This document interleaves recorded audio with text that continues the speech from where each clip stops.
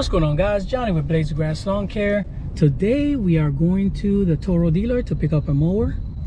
This is going to be my primary mower for the small backyards because the Exmark Vantage 36, I've been using it for a while. Matter of fact, probably about 11 to 12 years. And it's time for it to be a secondary mower, a backup mower.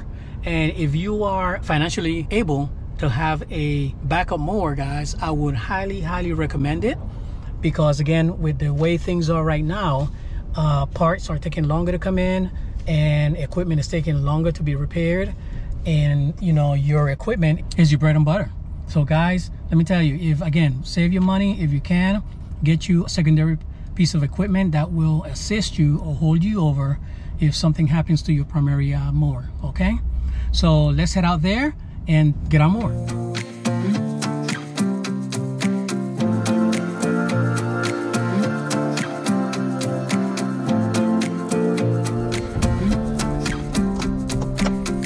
All right, here we are, guys. We're at the lawnmower store in Savannah, Skidaway, and here it is. And there's a new addition sitting right out here. Let's go inside.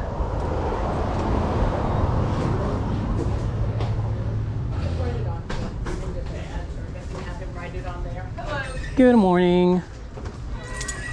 How are you? Good. I'm here to pick up the yeah, okay. Cool. And this is the lawnmower store in Skidaway, and they service and sell steel equipment, and of course TORO equipment. And this is where we got our Z-Master 4000 about 1.5 to 2 years ago, and 0 issues. So that's pretty cool.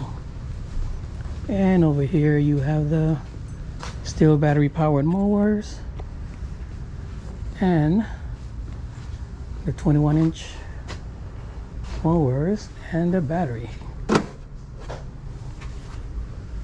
That's the one with that I have right there. So yeah. Need help with the oil pallet? I'm just trying to make room for everything right now, and then I need to stop the oil here.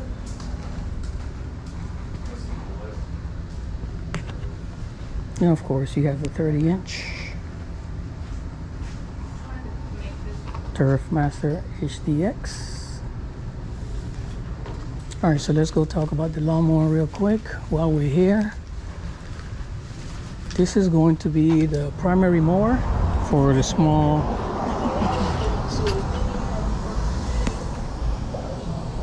backyards.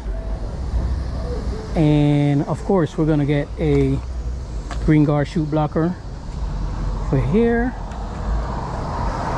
and it comes with a Kawasaki FS541V engine, and I'm guessing it's about what, 15-16 horsepower, but again, we'll check into it.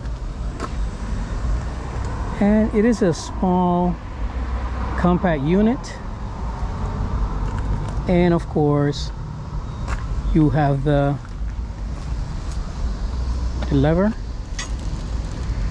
and you can go from all the way from 1.25 inches to 5 inches. Nice beefy tires so you don't rut. And yeah, that's about it. It's simple machine. And of course, you know, your PTO switch, your levers, your choke, and 0 hours. So yeah, all right. Hey. How are you? Good, how are you? Good, man, good. Should be ready to go. Okay, now are these pneumatic tires or they're run flats? Run flats? Okay, awesome. Yep. Awesome. Yeah, Yeah, anytime you see like this grid pattern on here, of course no valve stem, but anytime you see that grid pattern, that always means it's a solid tire. Okay, cool. Let me go ahead and open this up. This is the other truck. Oh, okay. Yeah. Yeah.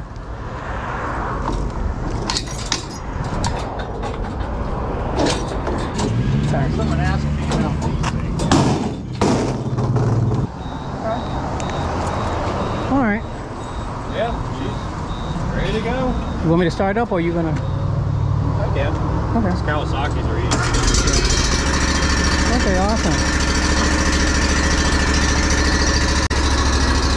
I will say one thing, and you may want to point it out in the video or whatever, but you know, they've tried different braking systems and made them so complicated. A lot of the riders are almost like disc brakes, and the grass and the weeds just pack up in there, and then the disc won't operate, and then it breaks the cables. Okay. Kind of gone back to this, just a bar that just clamps into the tire. Okay, good, good, good. You know what I mean? It's like take the complicated stuff out, and they've just gone back. It's just a direct connection and clamp it into the tire. Makes sense. And then Makes sense. You don't have all that grass and everything getting in those brakes and everything messing them up. So you know, I don't know how you would address that, since Toro makes the other one too. But you know, just maybe a simplified way to do the other one I have the X Mark, the 36 as well. This is a 36, correct? Yes. Yes, and the 36 is the same type of brake, and I love it. Right. The Vantage also have it, but then the new mower that they make doesn't have that system, and people have been complaining that, you know, it's giving them a lot of issues. Well, it's just you can't clean out those brake discs that are inside the wheel without taking the wheel off. Correct. And then it just it gets all the grass and weeds and everything in there, and then it's a cable system, so you have all this leverage from this brake, and when you go to pull it, something's got to give, and it's going to be the cable. It's going to snap the cable, and then they don't have any brakes, and it rolls around the trailer and smashes it. Gotcha. All right. Probably put the add up and load it on there. This is all your stuff here. And then, I mean, I can load it up, or you want to load it up? I'll let you load it up. Okay. You're more familiar with that. Gotcha. I'll show you how I do it anyway. So, break down. Okay.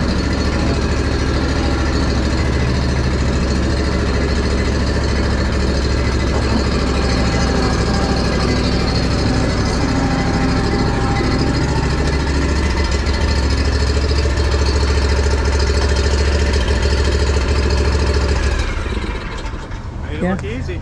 No, it is very easy, and as you can tell, better than the ramps and all that other stuff. They there and they fall off. Yeah. So I put the it's got a bracket there that reinforces it. Correct. And I put the grip tape. This way, you know, you won't slide like in the mornings when it's wet or whatever. You know, at least it has a grip to it. And yeah, all you do is bring it up.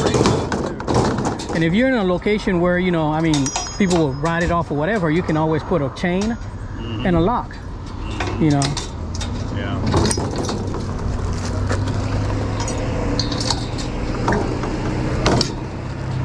Yeah, and that's it. Thank you very much. All right, thank you. Enjoy. I'll look out for the videos. Okay, thank you.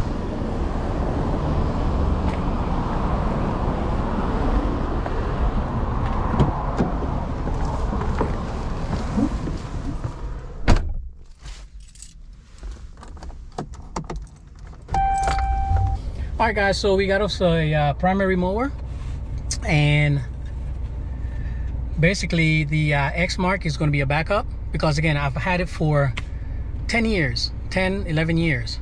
So this is going to be my primary mower for my small backyards, and I'm going to utilize the X Mark for my as my backup, because again, I've had it for such a long time that, you know, we need to kind of have her or him have their time, right? All right, guys, thank you for taking the time to watch my videos, guys. Have a blessed one. Appreciate you. See you on the next one. Pop Smoke. Peace.